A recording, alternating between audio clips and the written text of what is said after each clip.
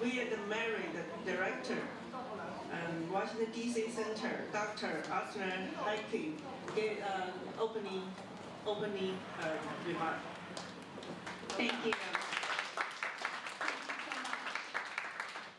Ladies and gentlemen, distinguished guests, members of the William & Mary community, good afternoon and welcome to this significant occasion as we gather at the William & Mary Washington Center to commemorate the 80th anniversary of the repeal of the Chinese Exclusion Act of 1882 and continue the incredible work of this morning's conference. My name is Roxanne and I am honored to serve as the director of this center. At the heart of our center's mission lies a commitment to integrating excellent academics and experiential learning. We provide high-impact opportunities for all of our students, alumni, and the members of our community.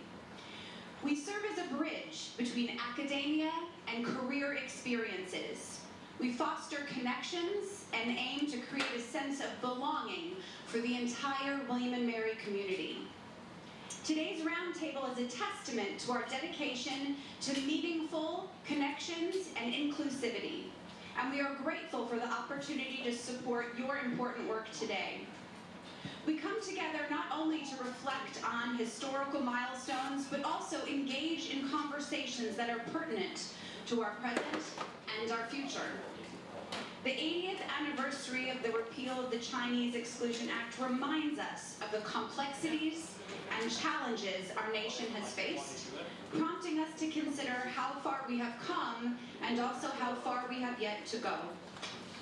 In addition to my role as the director of the William & Mary Washington Center, I proudly serve as a member of our university's Democracy Initiative. William & Mary has played a pivotal role in shaping democracy since founding of the United States, and this initiative embodies our university's commitment to practicing and promoting democratic ideals in the pursuit of a more perfect union. There are two prongs to our diversity initiative. The first is civics education and the skill building necessary to engage in constructive dialogue. The second is focused on ensuring our nation's origin stories are expansive and honest. I heard this morning on the Hill all the reasons that this conference was organized. And as we continue to reflect upon this 80th anniversary that brings us together again this afternoon, we share a common goal in our determination to ensure that our nation's origin stories are indeed expansive, honest, and unite us in pursuit of knowledge as a public good.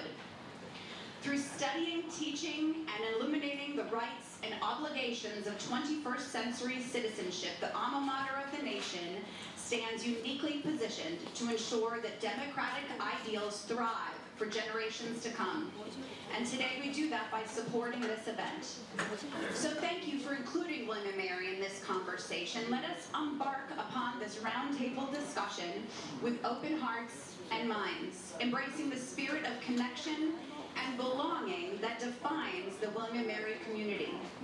Together we can learn from our shared history, engage in meaningful dialogue, and contribute to the ongoing journey towards a more inclusive and democratic society.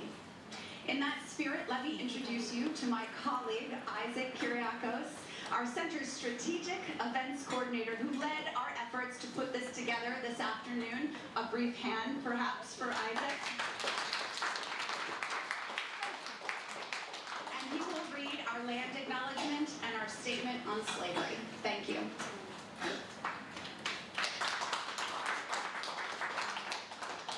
Thank you so much, Roxanne. The land acknowledgement. The William & Mary Washington Center acknowledges the indigenous peoples who are the original inhabitants of the lands on which we are located today. The lands of the Anacostans, the lands of the Nakatotans people, the neighboring Piscataway peoples, and nearby Potomac and Rappahannock people, and Monacan Indian tribes. We gratefully acknowledge these many Native peoples on whose ancestral homeland we gather, as well as the diverse and vibrant Native communities who make their homes here today. and pay our respects to their tribal members, past and present. Statement on slavery and its legacies. The Center also acknowledges that William and Mary enslaved people, exploited them and their labor, and perpetuated the legacies of racial discrimination. The university profoundly regrets these activities, apologizes for them, expresses its deep appreciation for the contributions made by Africans and African American members of its community to the vitality of William and Mary, then, now, and for all time coming, and commits to continuing our efforts to remedy the lingering effects of past injustices.